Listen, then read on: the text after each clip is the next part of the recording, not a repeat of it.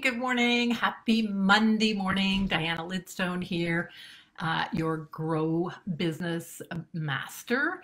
And as always on Monday mornings, I bring you a question for the week. And the question is always focused around our business and how we can work less, earn more, or hashtag no hustle. So if that is something that you are interested in, then stay tuned. So this morning's question to guide you through the week is, it's all about revenue generating activities, RGAs. So what can you do this week to generate revenue? And in my world, it's more about profit than revenue, but it starts with revenue. So revenue generating activities are things like, going to networking, going to the right networking events, perhaps speaking, different things like this that will actually start getting you in front of the right prospects. So the question this week is, what can you do that is revenue generating? A, that is not about raising your prices, and B, it's not about getting new clients. So the question is, what can you do? Fastest path to cash. The fastest path to cash for any business, it doesn't matter what industry you're in, it doesn't matter how long you have been in business, the fastest path to cash is always about reaching out to former clients, either past clients, current clients, etc., and seeing how you can offer them additional services or what has changed in their life.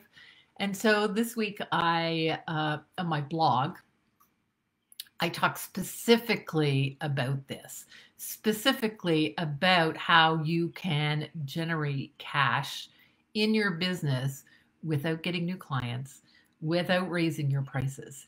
And, people say always to me, oh my God, why didn't I focus on this before? Oh my God, this was so easy.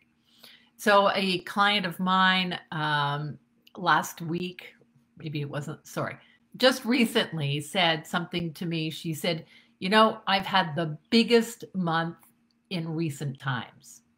And I went, oh, interesting. So what have you been doing? She had created a list, and here's a tip for you, created a list of 20 of her top clients in the past, people she has a product base, who had bought product from her before. And she reached out to them just, hi, I know we're getting back to normal in our business. What has changed for you and what can I help you do? She got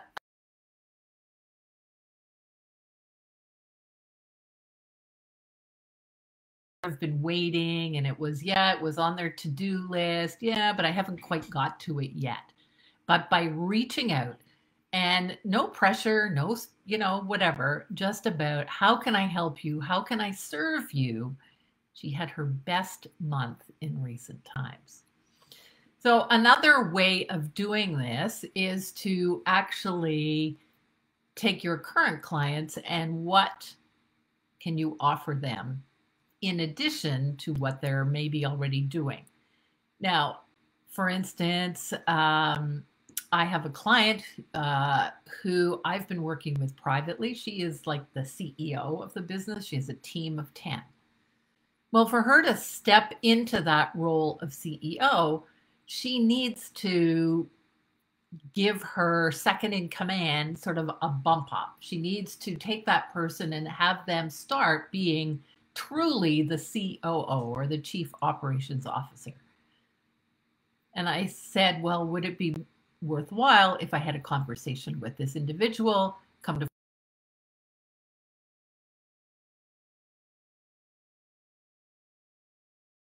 I was able to offer additional services to this particular company because they already have my know, like, and trust. So as you go through your week, what else can you do? Now, in my blog, I've given you another example and I've gone a little deeper into this and why it is so much easier to get more sales, more revenue from clients that you already have or already have had. So that is the question of the week for you. What can you do to generate more sales without getting new clients and without raising your prices? Hope this has been helpful. I know it's been helpful. So until next Monday, I want you to go out there, work less, but earn more. Thanks for listening. Bye for now. Oh, comments in the below, please. Hashtag live, hashtag replay. Take care. Bye for now.